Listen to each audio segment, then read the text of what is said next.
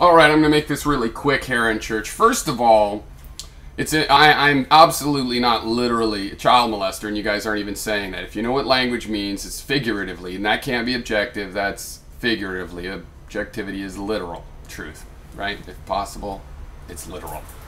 That's one. So you want to call, people want to say, well, it's just as if you are, and you are like a.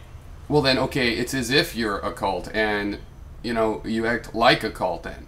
Fine, Fairness is if you're going to accuse me just based on your assessment of a figurative truth, then you're going to be subject to that. Sorry, you're going to learn the hard way. You could protest. Okay. Right. Second thing you talked about, well, you aren't a cult because you don't have the personality and don't make a Karen. Well, yeah, because I think it's bullshit gathering up people.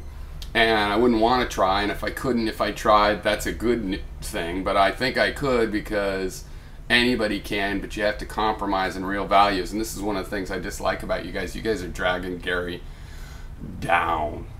Way, way, way down. Right. And basically, you want to call us child molesters, well, there's a lot more figurative truth to you guys being like a cult. So you're just going to have to take it. Sorry.